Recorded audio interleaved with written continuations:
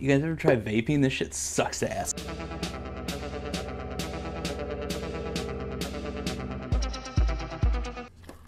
Today I'm going to be looking at the Logitech G Pro, one of their wired mice. This one is designed for pro gamers, I assume, with the pro moniker.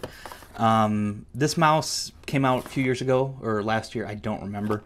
I bought this, I got this on sale for, I think, $49, 50 bucks right now, which is a pretty good price. I know they have basically this version coming out in wireless, and I think that's probably why they're discounting a lot of their shit right now. I like the packaging on this. It's very minimal. It's kind of got embossed shit on the back. A few things about this mouse. It's got the PMW 3366 sensor, same as the G502, the last mouse I looked at.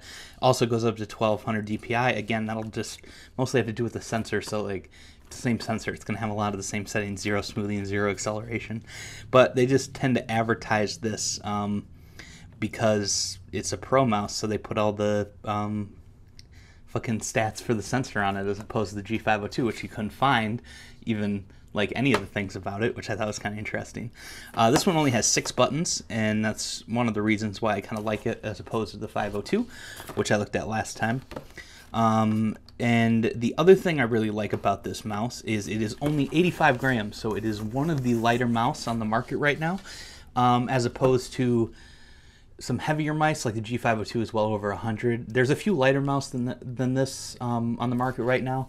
I would say the Final Mouse Light or whatever one they're doing right now, that one's like insanely light. I really want to get my hands on one of those, but I haven't yet. So let's get into it. Again, you got kind of minimal Logitech packaging. It's kind of what they've been coming to be known for recently. You have, again, the same kind of aspect as the 502, where the cord is kind of shaped and it kind of just fell out. So it's even less minimal. It doesn't have that like backing plate thing that it had on the 502, but the cord is wrapped around the outside of this clear plastic so it doesn't tangle, which is kind of nice. You don't get any kinks in it when you open the box. So you got the mouse here.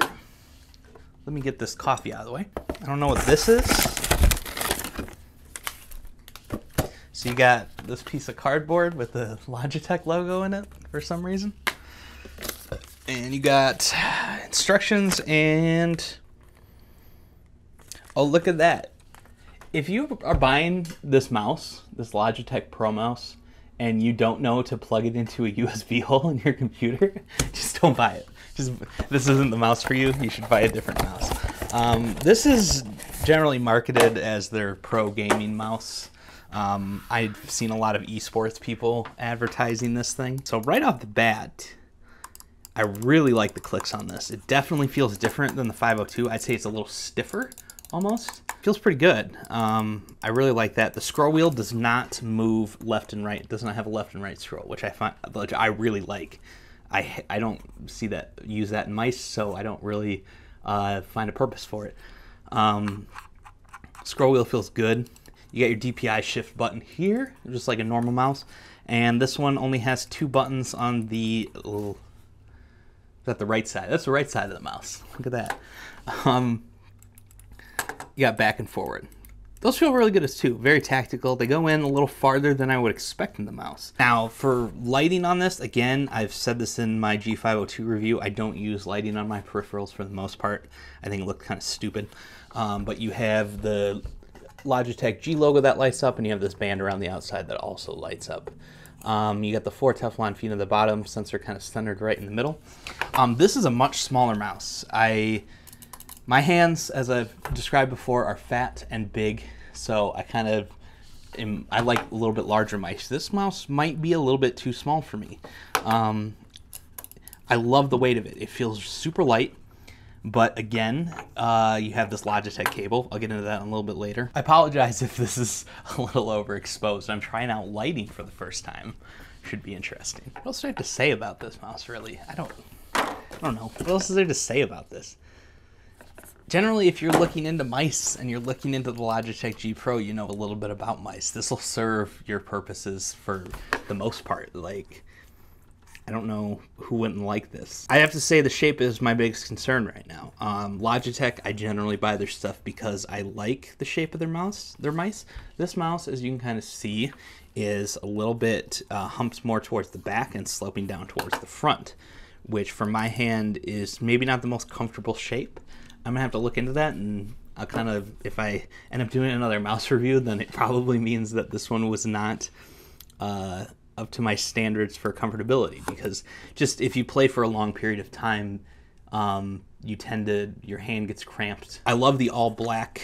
I love that they're going just straight black with the peripherals now, not putting any of the Logitech blue on it, and just leaving you the options for lights if you want to do that. Again, I got another letter from my ex-wife. This is the, she's included another letter in this, which I found kind of interesting. Let's see what this one says.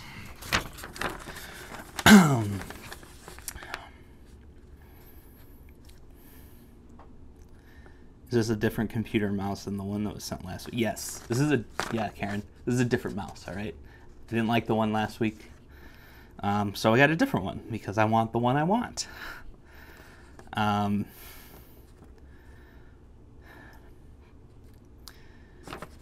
If you guys notice in the last video, she put Love Karen on the bottom of it. This one just says her name. So that's not a good sign. I would think. Let me know in the comments if you think that's a good sign or not. I don't think it is. It's a little bit disconcerting.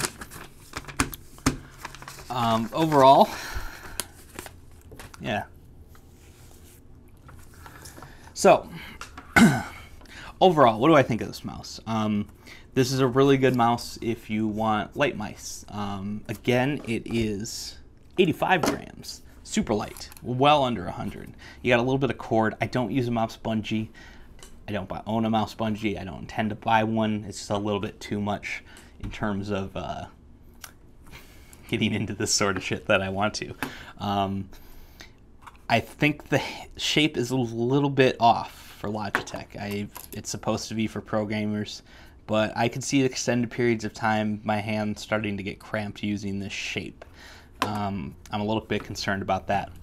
Other concern I have, again, Logitech. Why these cords? Why these gigantic cords? You make an 85 gram mouse and then you put a cord that probably weighs a fucking 200 grams.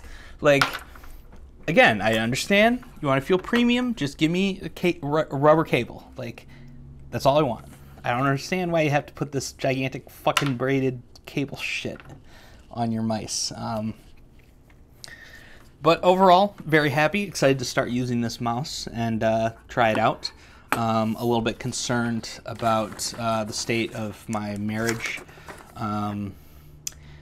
She seems to be getting a little upset that I'm sending this stuff over there, but Karen, if you're watching this, you have Amazon Prime sent to that address that I'm still currently paying for. So I will use that to send these mice with free shipping. So until that changes, or until you let me change it to this shit apartment address, this will continue to get sent to the house. And I'm not going to apologize for that, because I'm not paying for fucking shipping. That's all I really have to say. Thank you guys for watching. I'll see you guys in the next one.